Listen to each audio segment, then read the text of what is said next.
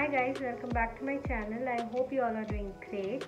Well, today's video, you must have guessed by now, I'll be telling you my top 5 foundations. Well, that doesn't mean that I've tried all the foundations till date, but the ones which I've purchased, I have around 9 to 10 foundations, and from there I'll be selecting my top 5, my go-to foundations, which I generally tend to pick up the most. Without any further delay, let's begin. The first foundation is from Sugar, and this is Drop the Base Serum Foundation. This retails for $8.99. Net volume of this bottle is 20 ml. This is quite expensive, right? But if you get it from Sugar website, you're going to get 50% off, and it is throughout the year, so you can buy anytime. I think they have reduced the price. This is quite a light foundation. I like it because when I am not in mood to apply heavy foundations, I don't like to apply foundations on regular basis. Suppose I have to apply, just even out my skin tone, I want to go very light on my skin, I generally use this foundation. It has around 10 shades and they have quite many undertones as well. I was so confused with the shades and all, I ended up buying 52 Coretto, which is quite darker for me, my skin tone. So what I do is I generally mix it up with my light foundation or my CC cream, and then I use it. You can apply it with your fingers or with your brush and beauty blender, but I generally like using a beauty blender, a damp beauty blender. That works the best. It gives a natural finish. Okay, the finish is so natural, you can actually see your skin. It's light to sheer coverage. You can't like build it up also, because it's a serum base of this foundation. It's quite runny, and make sure you shake the bottle before using it. Looks, so you can see how dark it is, but you can't help it. This is how it is because it is serum based. It doesn't dry out your skin at all. I think it's good for people, those who have dry skin. It looks like after, it is kind of a moisturizer. I mean, it doesn't dry at all, and it has got that velvety finish. So yeah, this is how it looks after applying. You have to give it some time, it has to settle. Can you see the sheen? Nice sheen, right? So this is one of my favorite.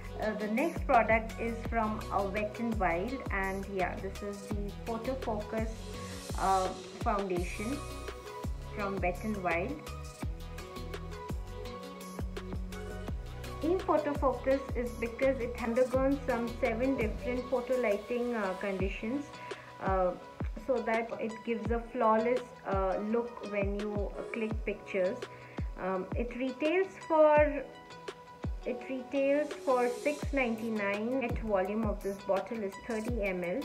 You get it on Nykaa as well as on HOK Makeup. It is medium to full coverage. It is really good for oily skin people because it has a matte finish, and for dry skin I'm going to recommend you to use just a single layer without using any loose powder, because it might cling to your dry patches. You make sure that you use a heavy moisturizer. The packaging is something like this. It's got a spatula, which is actually good. You don't have to use back of your hand or anything. I'll just show you the texture. It's quite yeah, it's not runny, it's kind of creamy and dries out very quickly, so you have to blend it very fast. Yeah, this is how it looks like. See how it, but it covers quite quickly. It's like medium to full coverage, right? So you have to blend it fast. It is light, Let's move on to the third foundation. Third favorite foundation is from L'Oreal, Infallible 24-Hour Fresh Wear. I'm in the shade Radiant Honey. Why is this my favorite? Because it stays for 24 hours. It actually does. I mean, I didn't check for 24 hours, but it actually stays for 8 to 9 hours. The price of this product is 1200. The net volume of this bottle is 30 ml. It comes in this pump, that way you can also maintain the hygiene level. It's quite travel friendly. Let's see the consistency. Yeah, kind of thick but also runny. Medium to full coverage, you can build it up, and nice, it gives a nice glow to your face. It dries out very quickly, so you gotta be very quick in blending it, and you have to give it some time to settle it down. Otherwise, when you apply it fresh on your face, your face looks made up, but if you give it some time, let it settle down, and then you can see the difference. It's going to look far more better afterwards. So yeah, so it looks beautiful on the skin, and this is actually again my favorite foundation. I don't like very thick foundations. I like these light kind of foundations that doesn't have any weight, and it feels light on the skin, and also the skin can breathe.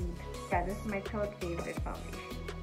So the fourth favorite foundation is the MAC Studio Fix Fluid Foundation. The net volume of this bottle is 30 ml. It has SPF. It comes in this glass bottle. The only drawback is it comes like this, so you might end up wasting too much of product. If you want to get the pump thing, they're going to you have to buy it separately, so that's the only drawback. But otherwise, this is a great foundation. Got nice medium to high coverage, and you can build it up, and it doesn't feel heavy on your skin. The consistency is thick, blends like a dream. It blends beautifully. Also, the foundation stays for 8 to 10 hours. The cost is around 2900. I know it's quite expensive, but the bottle is going to last you long. It's a great foundation actually. Also, the foundation photographs well. It doesn't give any flashbacks. Your face looks flawless in the pictures. The MAC foundation is non-comedogenic, paraben free, and it's cruelty free. It doesn't clog your pores. As I said, it's non-comedogenic. So yeah, I highly recommend this foundation, and you're not going to regret buying this foundation. Jump into the next one. One of the best foundations which I have used till date is NARS.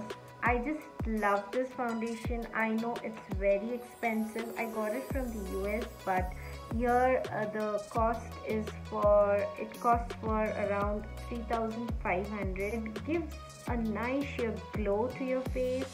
The shade which I have got is Syracuse. I haven't found a shade that's like exactly my skin tone. I mean, it's so close to my skin tone that I don't have to color correct my face.